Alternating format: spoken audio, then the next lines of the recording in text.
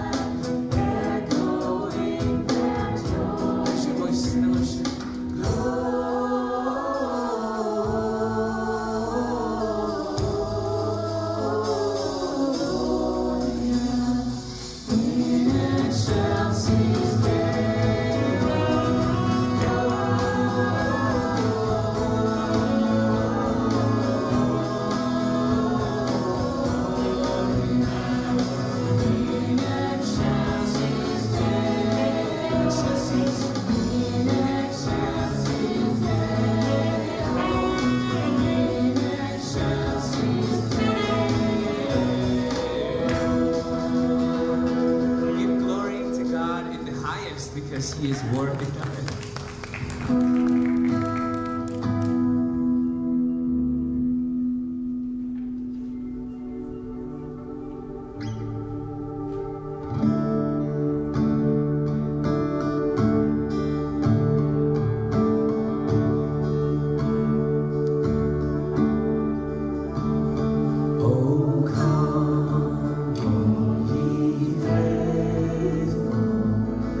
Joyful and triumphant.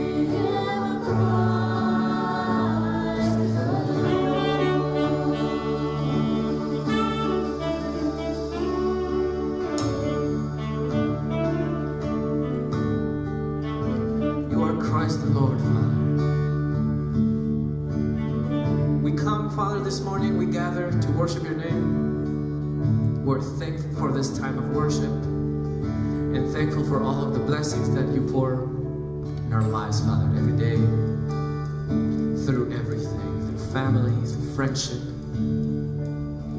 through food, the ability to wake up every morning in our beds.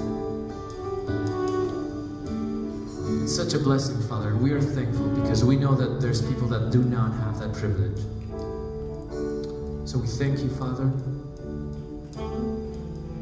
We ask you this morning that you will allow your word to impact our hearts and change the way we think, the way we act, the way we relate to others, the way we love people. We need you, Jesus. We're so happy that we get to celebrate yet one more year that you came to this earth as a little baby to dwell among us and ultimately to pay the sacrifice that our sin needed to pay. But you paid it and you made us new, you made us clean. So we're very thankful for that, Father. In the name of Jesus, the name that is above all other names, the name of Jesus Christ, we pray these things, Lord. And God's people say, amen. Will you give a hand to the Lord because he's worthy of celebration and exaltation.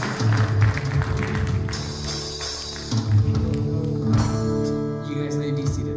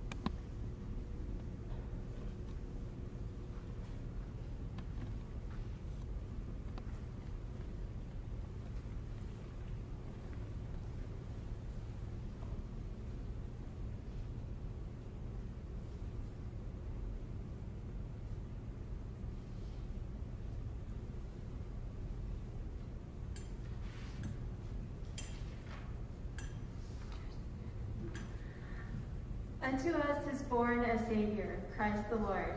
This is good news of great joy.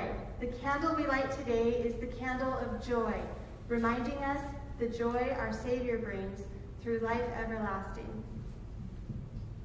Matthew 1:21.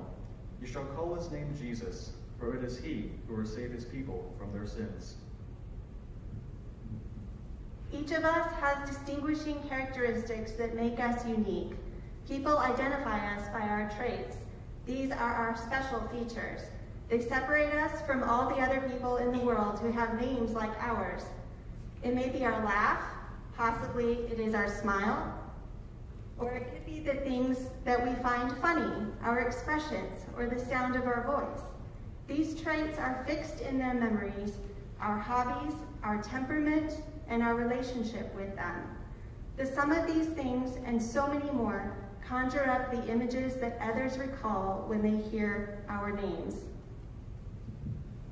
When the name Jesus is mentioned, what is the singular, outstanding characteristic that most people connect with his name? Without a doubt, it is his love. No one has ever loved us like Jesus. Unlike our love, his love is not intimidated by pain. We avoid pain and discomfort, and rightfully so. He did not avoid it. Instead, he chose it. His love is powerful. In another world, Jesus was ever so safe. There was no death, no suffering, no pain, no sorrow, no rejection or betrayal. He was wanted, powerful, cherished, and safe, could describe his heavenly home. Yet he stepped out of his safe home and came into our hazardous world. Why? So that someday we could leave our hazardous world and live in his safe home. He gives us the power to live forever. His love caused him to choose the very things we avoid so that we could be citizens in his better placed world someday. He walked on our planet in the skin of a man. He understands what we feel and think when we come to him in prayer. He faced all our hazards. The angel said, "You shall call his name Jesus." Could an angel understand what that name would come to mean to us? Is it possible that a pile of sins and human hurts causes us to see the power in his love that the angel cannot fully appreciate? Calling his name brings wonder, it brings praise, it brings hope. It makes life in us celebrate. Jesus, wonderful name, wonderful Savior, wonderful love. Jesus the Christ. Let's pray. Oh God, thank you for the daily gift of your Son, Jesus. We cannot praise you enough. Let my joy shine forth so that those cloaked by sadness may find their sorrow lifted. I ask this for the sake of your glory. In your name, amen.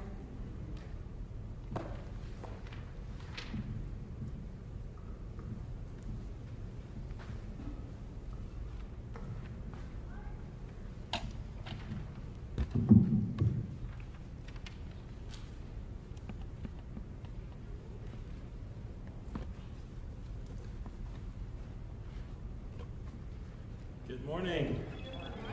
How are you guys doing? You never know how it is. I've grown up in Colorado in the church, and I have to say there are quite a lot of you for a snowy day. Growing up in Colorado, I've seen a lot of churches that, well, generally speaking, I just feel like people don't come out if there's a reason to come out in the snow, I should say, not in general. But it's exciting to see all of you guys here this morning. And so many of you that are just willing to, whatever the roads are. I was driving around late last night. There was a huge accident on C470. And we were just coming home from going shopping, and it was, it wasn't that bad, but it was bad enough to where it was causing just, cars left and right to go off and stuff. And it was just kind of crazy. And so I wasn't sure what it was going to be like this morning. And I'm so excited to see you all here and to have you with us. I have a couple of announcements to say before we get started. So we have, as a tradition here at the church, every year, for I don't even know how long, but we have the Christmas musical for the children, okay? And this year is the Christmas quiz, all right? We have this will be next week on the 20th, and the kids are practicing for this. They're working hard at this. And there's going to be it's just going to be a fun time coming together before Christmas Eve, and just getting to hear the kids do their thing, and also just getting to participate ourselves a little bit too. It'll be a lot of fun. So if you have children that are looking to be involved in this, there's rehearsals that are happening. There's a rehearsal Friday night and Saturday, I believe. So check with Jackie downstairs. She has the details on when those will be, and we'd love to have you guys participate with that. So that's first announcement here. The other announcement, if you can go back a slide actually to the YouTube slide. So we are live streaming. We are broadcasting live online now. This is something that we haven't been able to do much of the year, and we've been able to get it going here for a few weeks now. But you'll notice that this has a super long link that is really convoluted, and none of you want to type that in, okay? I don't blame you. So if you go to YouTube and you search FCC Arvada, will come up. We're going to be the result for that. You'll see our little emblem there, our icon that you are able to click on. But what I want to point out too is after we hit a certain amount of subscribers, we actually get a different URL, and we're getting close.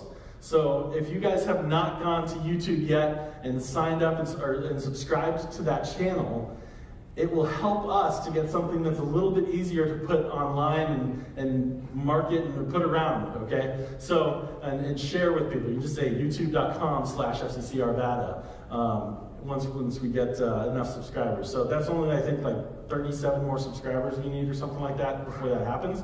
Not that many. So if you guys haven't done that already, we would love for you to do that.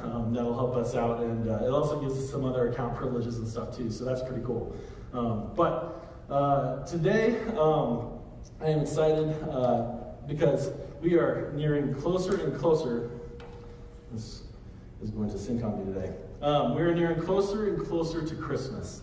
And as we get closer to Christmas, last week we talked about the anticipation of the Savior and the anticipation that we have, and just the things that God is doing in our life here. And through this whole year, it's been a difficult year, right? And so this week, I wanted to talk about another story from the Gospels. We covered John 1, the first verses of John 1 last week, and we mentioned John the Baptist.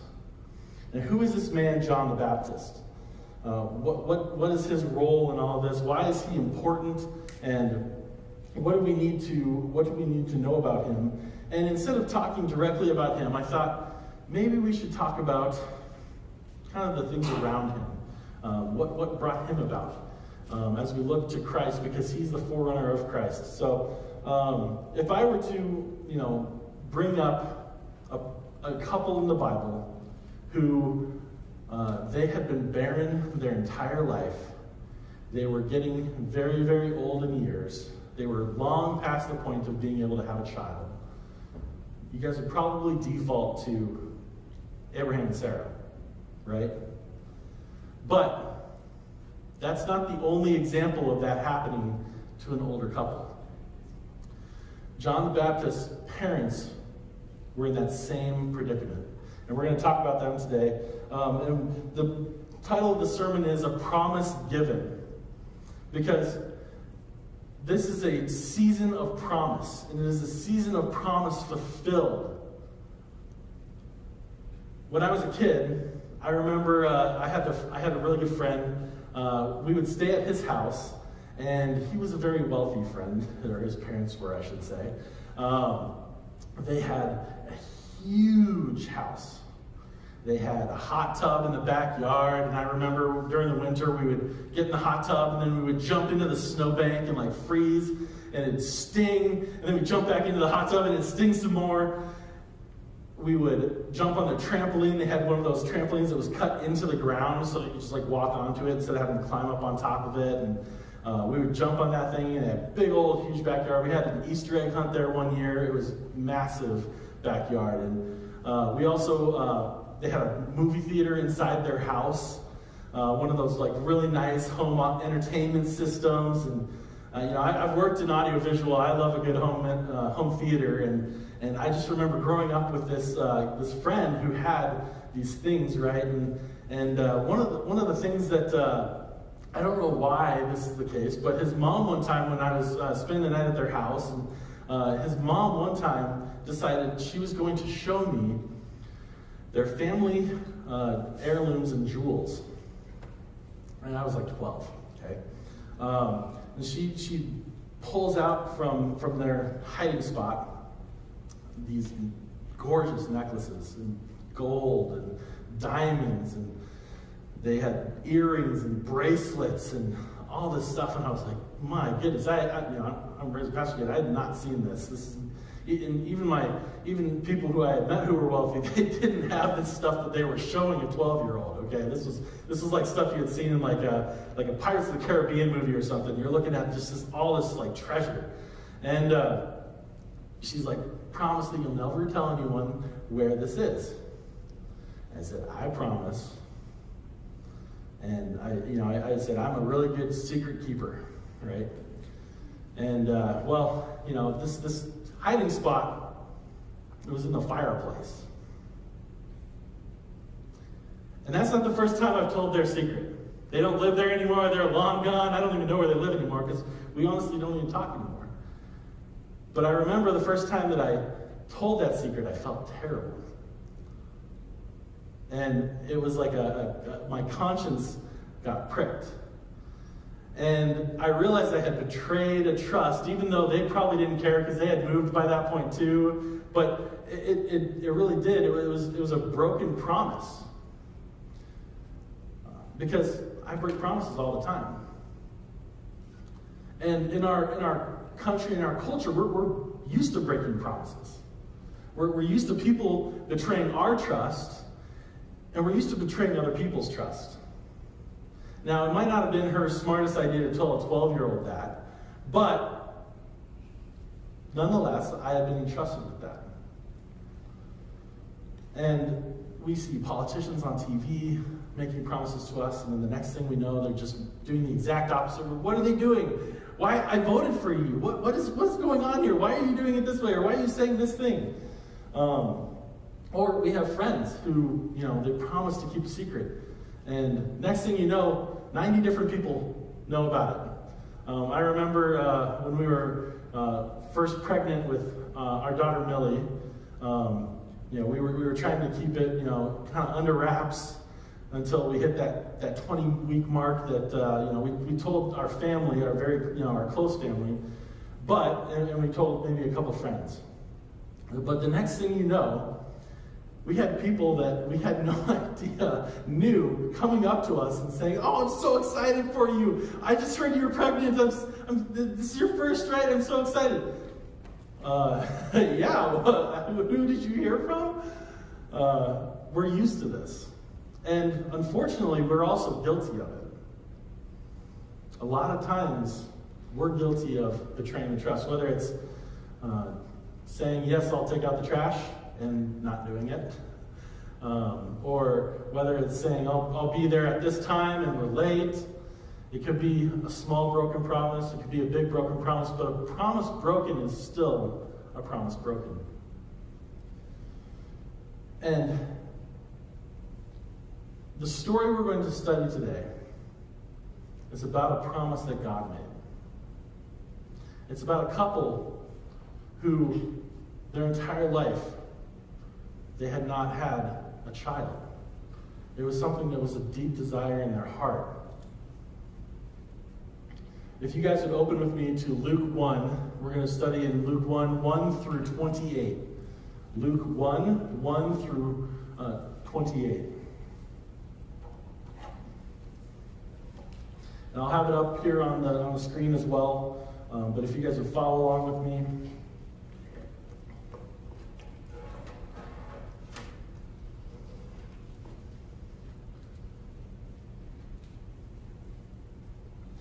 Inasmuch as many have undertaken to compile a narrative of the things that have been accomplished among us, just as those who from the beginning were eyewitnesses and ministers of the word have delivered them to us.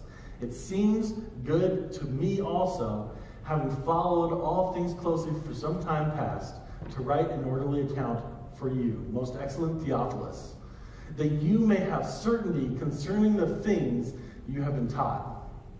In the days of Herod, king of Judea, there was a priest named Zechariah of the division of Abijah, and he had a wife from the daughters of Aaron, and her name was Elizabeth. They were both righteous before God, walking blamelessly in all the commandments and the statutes of the Lord. But they had no child, because Elizabeth was barren, and both were advanced in years. Now, while he was serving as priest before God, when his division was on duty, according to the custom of the priesthood, he was chosen by lot to enter the temple of the Lord and burn incense. And the whole multitude of the people were praying outside at the hour of incense. And there appeared to him an angel of the Lord, standing on the right side of the altar of incense. And Zechariah was troubled when he saw him, and he feared, and fear fell upon him. But the angel said to him, "Do not be afraid, Zechariah, for your prayer has been heard, and your wife Elizabeth will bear you a son, and you shall call his name John. And you will have joy and gladness gladness, and many will rejoice at his birth. For he will be great before the Lord, and he must not drink wine or strong drink, and he will be filled with the Holy Spirit, even from his mother's womb. And he will turn many of the children of Israel to the Lord their God. And he will go before him in the spirit and power of Elijah to turn the hearts of the fathers to their children, and the disobedient to the wisdom of the just, to make ready for the Lord a people prepared. And Zechariah said to the angel, "How shall I know this? For I am an old man, and my wife is advanced in years." And the angel answered him, "I am Gabriel. I stand in the presence of God, and I was sent to speak to you and to bring you this good news. And behold, you will be silent and unable to speak until the day that these things take place, because you did not believe my words, which will be fulfilled in their time." And the people were waiting for Zechariah, and they were wondering at his delay in the temple. And when he came out, he was unable to speak to them. And they realized that he had seen a vision in the temple, and he kept making signs to them and remained mute.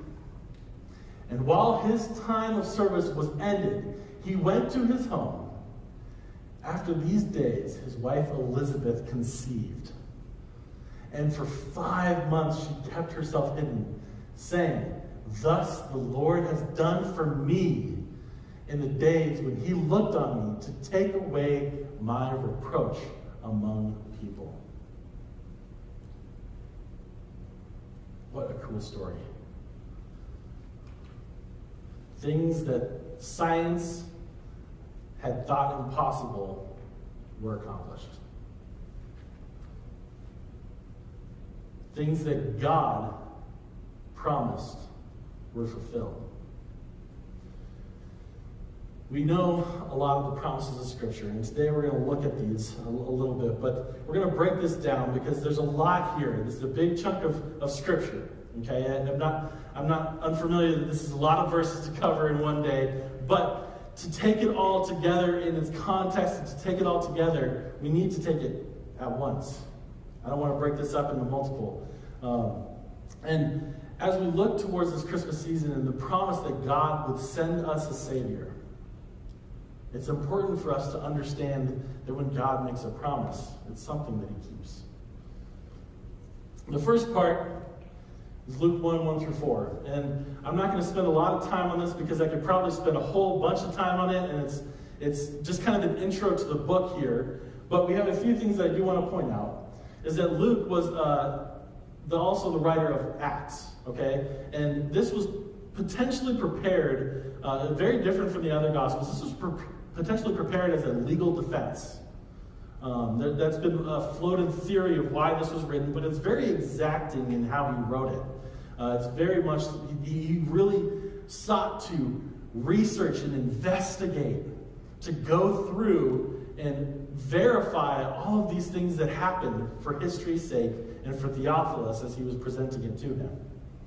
Theophilus is the most excellent, so we don't know who this is. It could have been Luke's literary patron, the person who was paying for him to do this. It could have been a judge or something, but we just know that he calls him most excellent, and that's a honorific title. That's not something that just everyone gets told. Okay? And as he writes this book, he wants us to know, as is shared with us today, as it was with Theophilus, you may have certainty of the things that are written. You may have certainty of the things that are written. Because he's trying to convince someone of the incredible things that happened in the life of Christ. From beginning to end, he's trying to say, these things happened. I have done the research. I have looked at it. So what comes next, trust me.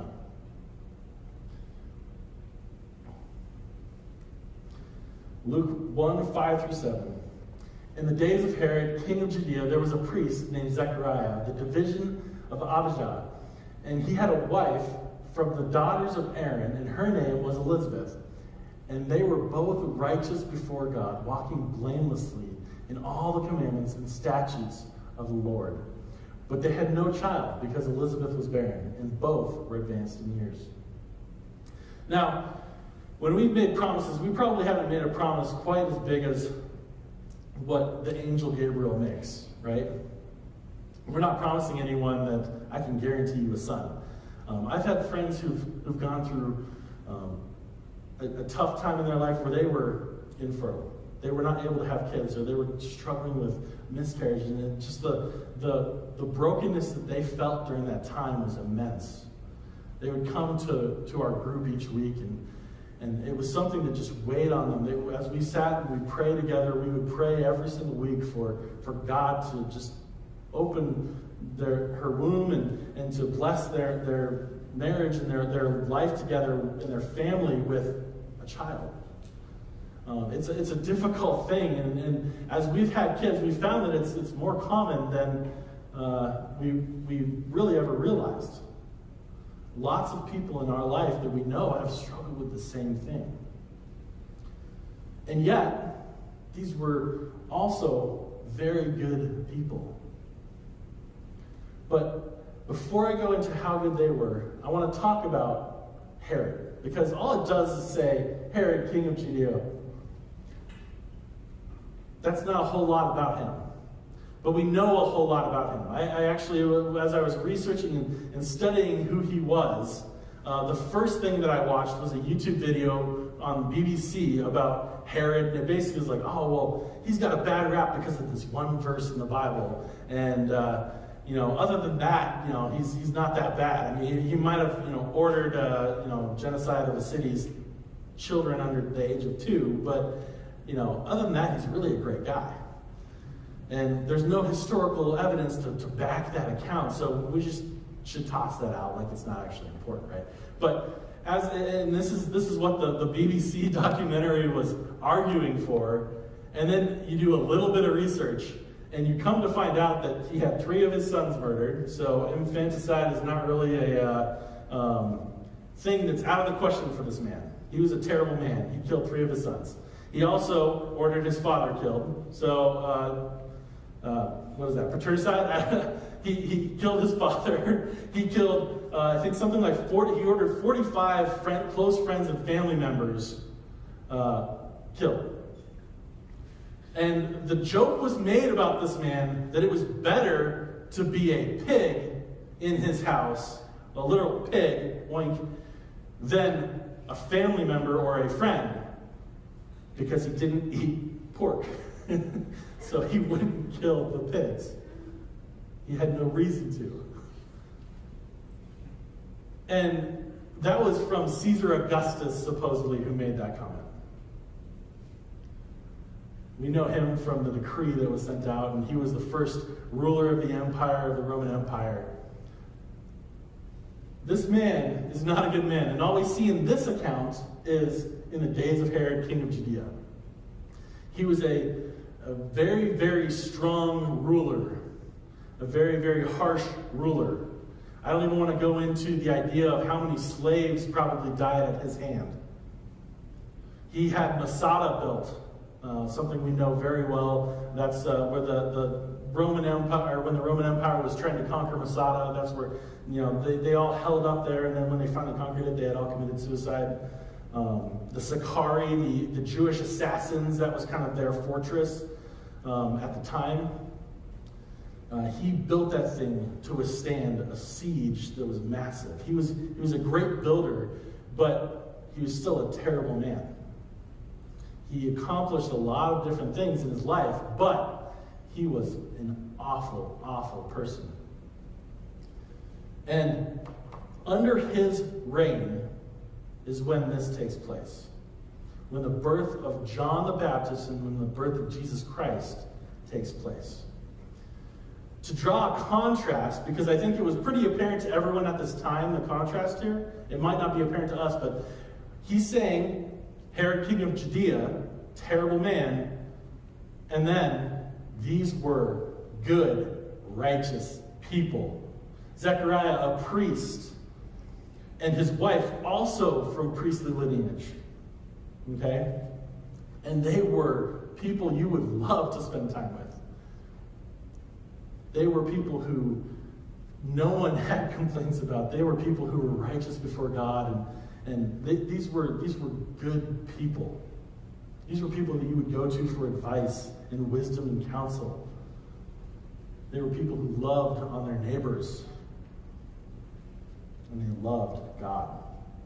But they had no child, and they were advanced in years.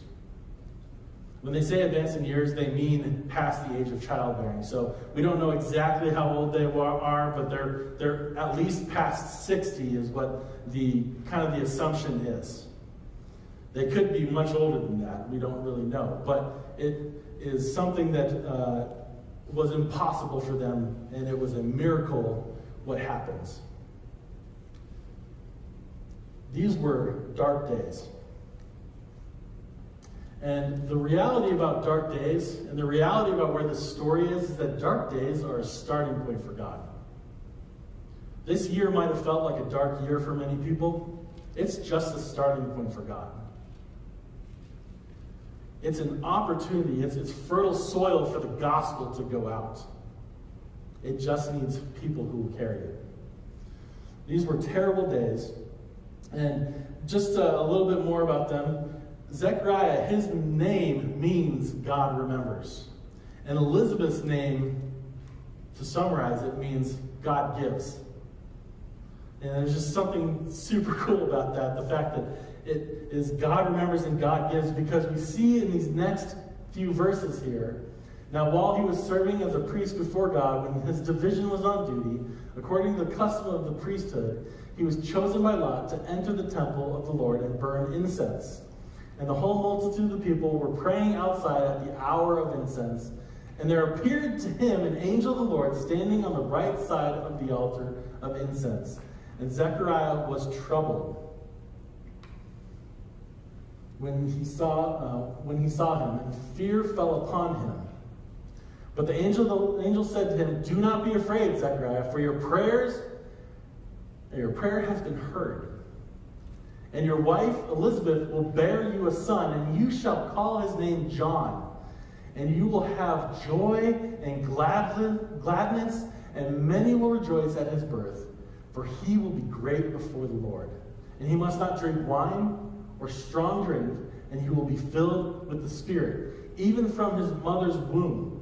And he will turn many of the children of Israel to the Lord their God. And when he will go before him in the spirit and power of Elijah, to turn the hearts of the fathers to their children, and the disobedient to the wisdom of the just, to make ready for the Lord a people prepared." God gives us a promise, and he hears our prayers. God gives us a promise, and he hears our prayers. See, the odds of we'll go back here, Zechariah being the one chosen to go into the burn incense on that day were like 1,000 to 1 or something like that. I mean, there were so many priests. We see that he was a priest of his division on duty, okay? And when you were chosen to do this, when you were chosen at random, because that's what casting of lots is, you were chosen completely at random, you only were able to do it one time. So if someone was chosen at random, that was it for the rest of their life. This is literally the high point for him. This is the pinnacle. This is the greatest honor. This is the opportunity of a lifetime for him as a priest. He gets to go in and burn the incense. And everyone outside is waiting in anticipation, and there's a multitude of people.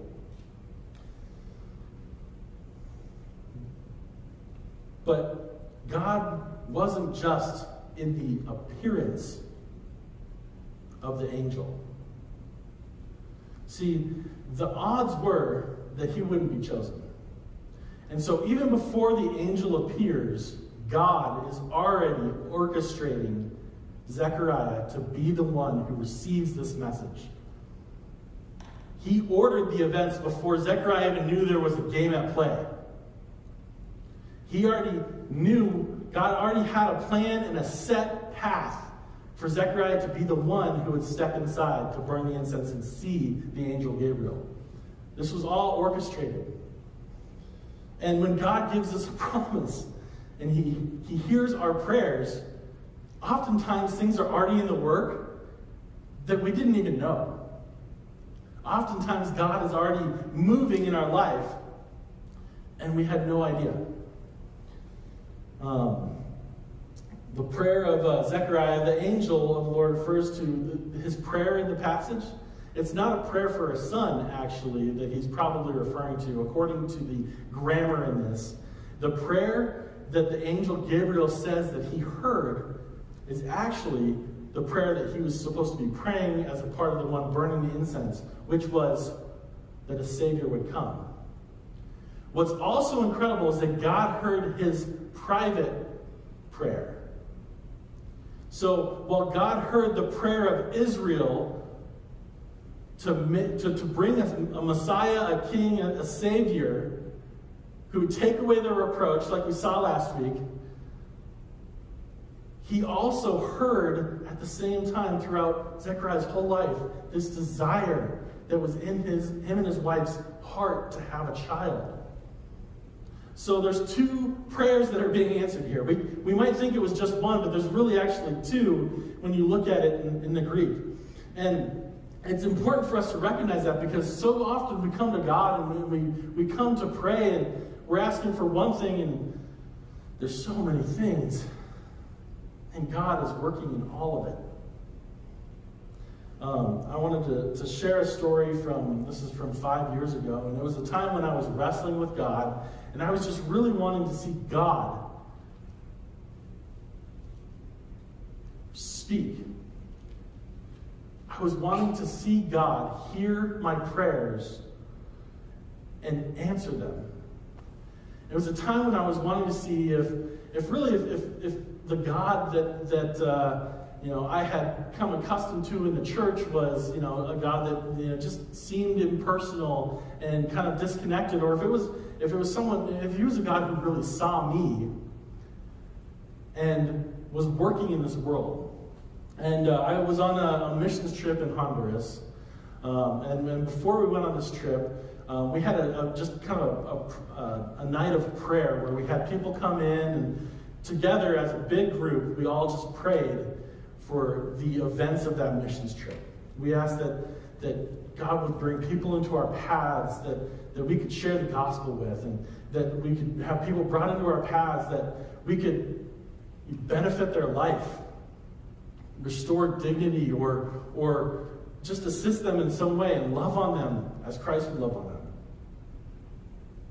We did this kind of exercise, and it was a really weird exercise for me because I didn't grow up in this, and I had never experienced something like this before. It was just pray for God to give you an image in your mind, and then you draw the image. Well, I love drawing, so that wasn't the hard part. For me, I just didn't believe that I would get an image in my mind that meant anything. And so I prayed and I said, God, Lord, would you speak to me? I'm just going to give you the benefit of the doubt here. and I'm not totally believing that this is going to be something that happens. But would you just show me a sign? Or would you show me something, a picture in my mind that might be a cue later on? And I got this picture in my mind of a little boy, and he was wearing bright blue and bright orange clothing. And he was sitting on a brick wall around some tin roofs. I'm like, okay. I don't know what that's about, but I drew it, and because I like to draw, I drew it, pretty darn well, and it's something that I was like, all right, I've got the best artwork in the room now, and it wasn't something that I was really taking very seriously. Well, fast forward a couple of weeks, we were down there for just over 2 weeks. And we went to all sorts of different places while we were down there. We were in the middle of the jungle working with, I think it was the Mayan descendants who were there. We were working with drug dealers in these villages, and I mean, it was crazy. We were crossing boundaries probably we shouldn't have been crossing in normal logical circumstances and all this stuff. And it was so awesome. I was seeing my best friend who's Haitian on our trip. He was sharing the gospel because he could speak Spanish, but the rest of us couldn't. And it was just cool to see how God was just using that language ability to be able to share the gospel with these people. And they were just left and right, people were coming to Christ. It was so awesome to see. And I don't speak any Spanish. I mean, I know one word, an idiom from Honduras. It's chequeleque panqueque, which means okie dokie pancake. Okay? And that's like they're okay. Like, that was something they would say as like responding to you, saying, okay, kind of a funny version of that. And that's what I remember. I mean, I know, some basic, greeting and stuff, but that's it. I'm not very good at that language, and so I love languages.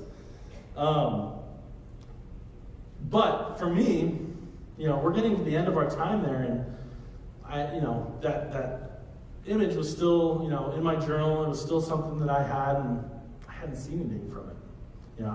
I don't know. I'm like, well, maybe it's just stupid. Maybe I just saw Broncos on TV or something, and I thought Broncos, and I walked in the building. The building was red bricks, and I don't know where the tin roof came from. I can't figure that one out. But we decided to have kind of like a vacation day. Pretty common when you're on a trip towards the end. Maybe you take a day off and you just rest. And we went to this place. It was, I think, the Valley of Angels or something like that is what it's called. And we were up on this hilltop.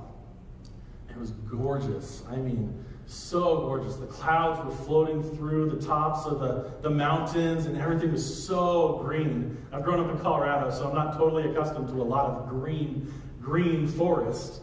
And before that, I was in Texas, still not accustomed with green forest.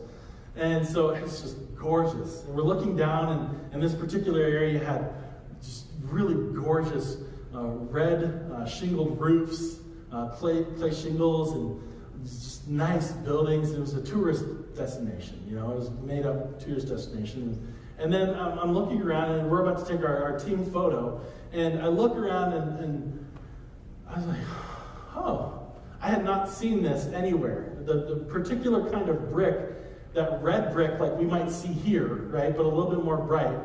This red brick, I had not seen anywhere in Honduras, because everything was cinder block down there. And I saw the red brick, and I was like, huh, that's weird. Well, maybe I need to walk over there or something. I don't know. So I start kind of walking towards that, and I'm like, there's tin roofs. What? Like, okay, that's not super uncommon, but it's not, it's whatever. I'm just going to keep going with this because, there's a hope in me. There's a little bit of a fire that's being kindled. And I turn around, and like I said, my team is trying to take their team photo right now, so they're, what the heck is this kid doing? And I turn around, and I look, and I see this little kid sitting on a red brick wall, wearing bright orange and bright blue.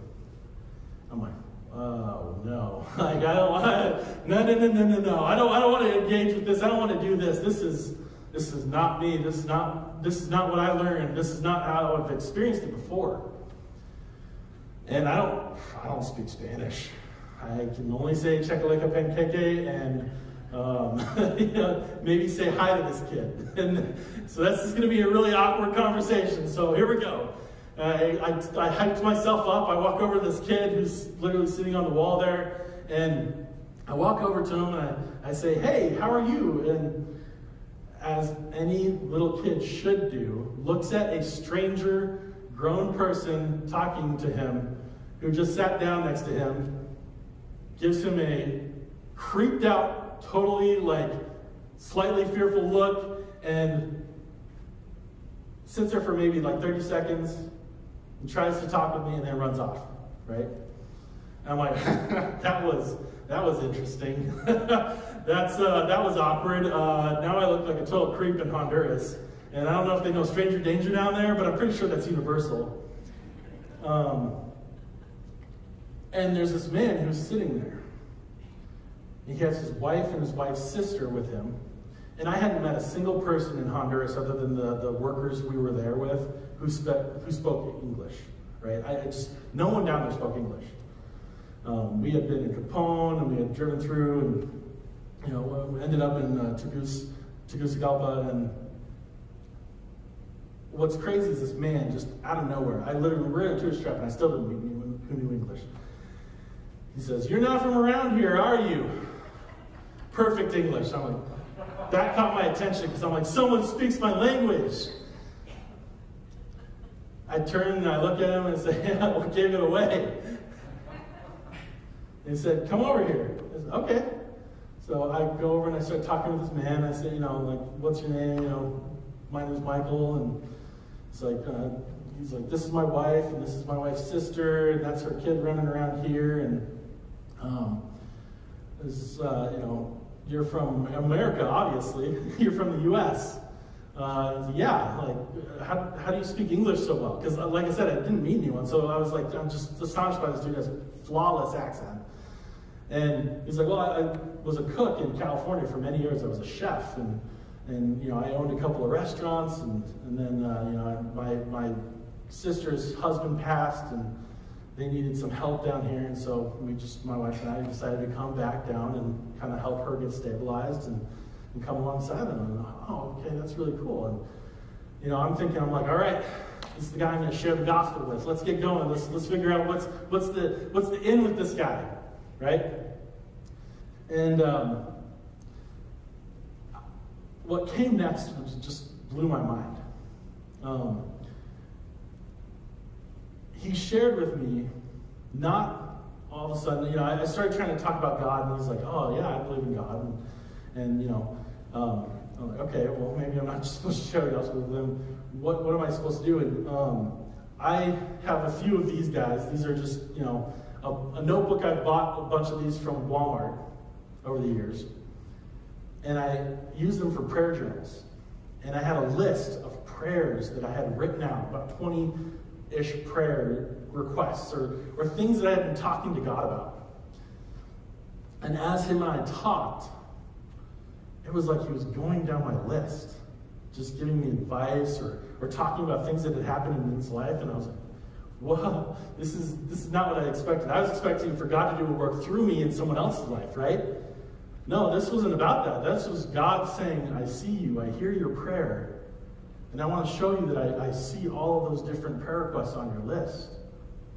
It wasn't an answer to those prayers per se, but it was an answer to the prayer that I said on that night when I said, "God, I want to see if you're really listening, if you're hearing me." These prayers that we make, sometimes we just forget we made a prayer. I think a lot of people are praying in this world. I think a lot of atheists are praying in this world. I think, they say there's no atheists in foxholes. I'm pretty sure there's just no atheists in general, because honestly, there's a lot of people who are in need. They're talking to someone, whether it's themselves or that person who is imaginary in the mind. They're praying. God is hearing those prayers too. God is hearing those requests in their life. But so few of us are really documenting prayer requests. So few of us are really taking a second to say, like, this is what I asked God, and then going back in to their prayer journal and saying, "Oh my goodness, God answered this prayer." It's July 13th, 2016. Financial needs, credit card debt, car debt, taxes. I had medical bills from a emergency medical surgery that I had to have my gallbladder removed because I had gallstones and I got pancreatitis from it. And massive bill. I mean, we're talking $80,000. And by this point, some of that had been paid down and some of that had disappeared. But I had a huge medical bill, school debt, a ring to be able to get engaged. Yeah, a honeymoon, because after you propose and you go through the wedding, you got the honeymoon, internship costs, a wife and family I have written priceless. True story. The wedding costs, I wrote all of those down to dollar amounts. And I could look back and see how within a matter of 3 months, God had taken care of all of those expenses. That Christmas, I got a check in the mail from my grandparents, and they weren't in real communication with us at that point. They had no idea what had been going on in my life with the surgery and everything like that.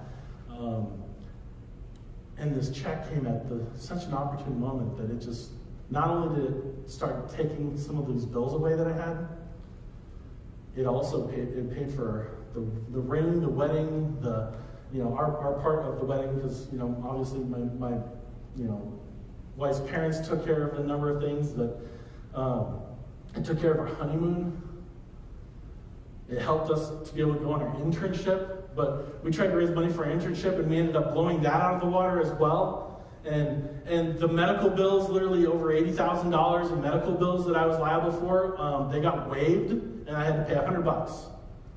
All of this happened within a few months of me writing that prayer request. And I can look back and say, oh my goodness, this God went through line by line and answered all of these things. I can do that with so many others, because I've got 3 or 4 or 5 of those things now. I can go back years and say, for the last 5 years since I started journaling, because I grew up and I was not a journaler, okay? I had prayer diary. No, I just said, you know what? I need to do this. This is not something that, it's not I kind of grown up with the idea that this might be like a girly thing, we'll say. I had to reprogram myself to say, no, this is something that is between me and God. It has nothing to do with that. It has everything to do with seeing how God has moved in your life. God gives us promises, and He hears our prayers. Habakkuk 1, this is a prayer, the book of Habakkuk is a prayer and a conversation between the prophet and God. And God responds to Habakkuk's prayer and says, look among the nations and see, wonder and be astounded, for I am doing a work in your days that you would not believe if you were told. Today, this is something that's happening as well. We might look around this world and say, oh my goodness, where are you, God?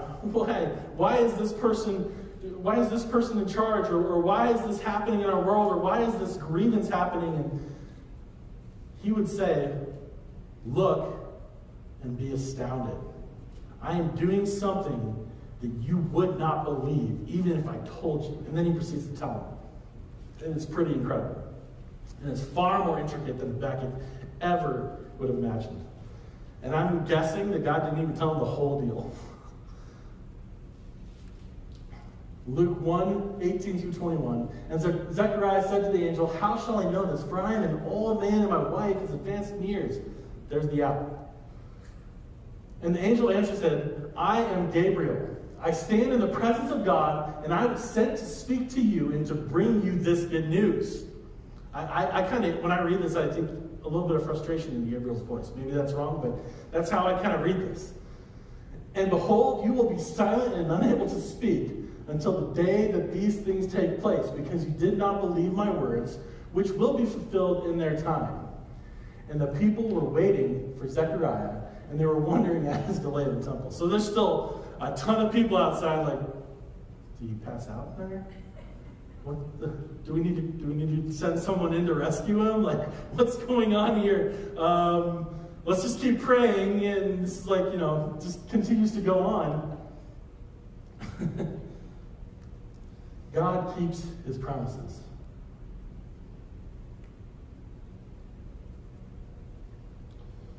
And this is something we forget. It's something we take for granted. It's something we don't live into. This is a season of promise fulfilled. Christmas is about generations of promises that were being made. Years and decades, centuries and millenniums of promises being made. That we're coming to a culmination on Christmas. We're coming to a culmination with Christ's coming. God keeps His promises. God also promised that one would come who would pave the way for the Messiah. And that was John, Zechariah's son, Elizabeth's son, John the Baptist. God keeps His promises.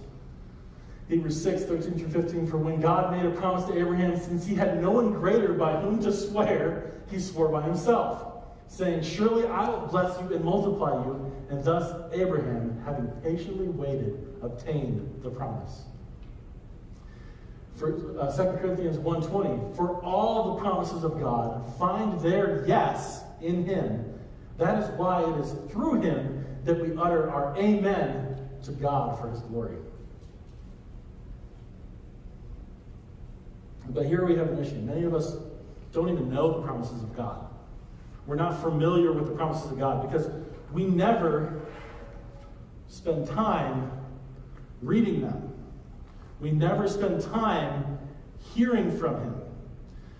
It's hard for someone to make a promise when you never hear them speak. It's hard for them to make that promise when you haven't given them the time. You've got the earplugs in.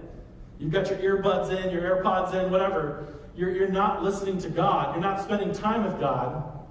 Your friends can make promises because you're spending time with your friends. Your family can make promises because you're spending time with your friends or your family. I can make promises to you because we're here together right now. But we don't spend time listening to God. The only person, the only one who actually has a 100% track record of following through on his promises. The only person.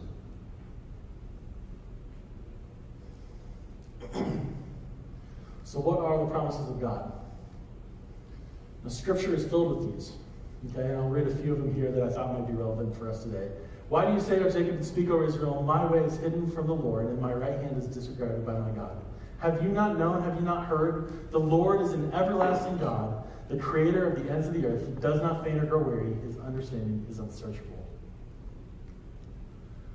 Isaiah 40, 29 through 31. He gives power to the faint, and to him who has no might, he increases strength. I love this verse. This is one of my favorite verses in the Bible. Even though youth shall faint and be weary, and young men shall fall exhausted. Okay?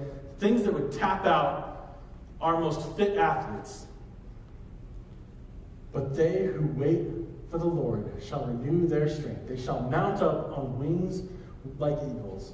With wings like eagles. They shall not run, or they shall run and not become weary. They shall walk and not faint. I love that. I love that. Dee, you're a good example of that. Galatians 6:9. Let us not become weary in doing good, for at the proper time we will reap a harvest if we do not give up. So many of us are longing to make an impact. So many of us are longing to see people reach for Christ.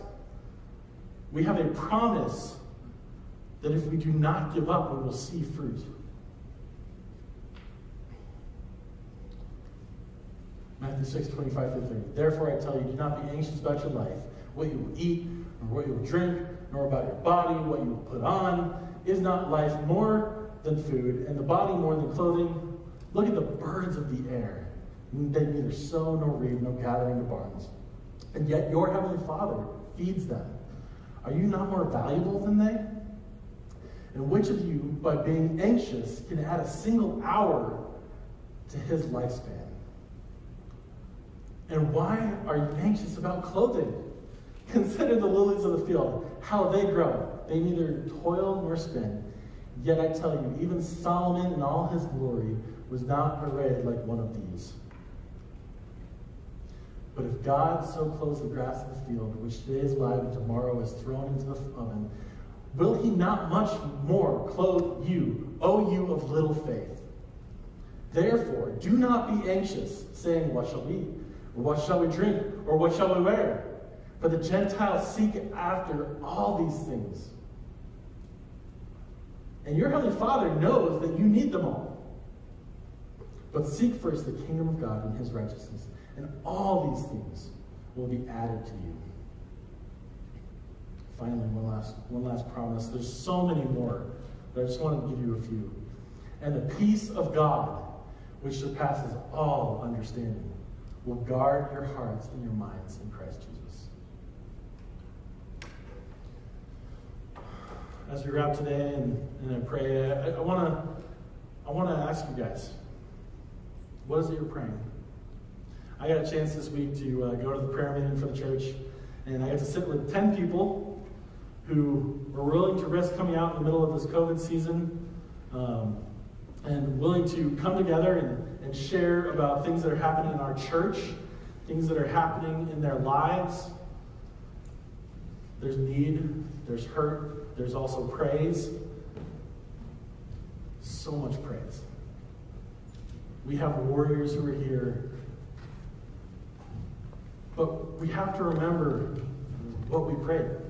We have to remember that God is one who actually accomplishes those prayers. See, if we give up on these things, then we're missing so much of God manifesting himself in our world and in our life. The challenge for this week, going forward, as we look to next week in the Christmas season, I want you to spend time in the Word. If I can get you to do one thing today, I want you to spend time in the Word and spend time in prayer with God. I am praying that you would have that encounter with God, that he would show up for you in incredible ways during the season. If you guys would bow your heads with me. Father, we know you speak. We know you're not silent. And we know that you're moving in our world, and Lord, you have made promises for us, and for our children, and for our grandchildren. You have made promises that those who believe in you will see blessing. Lord, they will rise up on eagle's wings. They will not grow weary. They will not faint. Lord, that you will restore their souls. That, Lord, we can count it all joy in the midst of trials and suffering, knowing that those trials and suffering, Lord, you promise that will produce endurance. God, so much of your word is promises from you to us. And I pray, Lord God, that we would encounter those, that we would spend time reading those, that we would spend time meditating on those, and seeing the impact on our life, Lord. Lord, help us to see you in the so many ways that you bring yourself to us and reveal yourself to us, God. Go with us this week, Lord. We pray this in your Son, Jesus' name. Amen.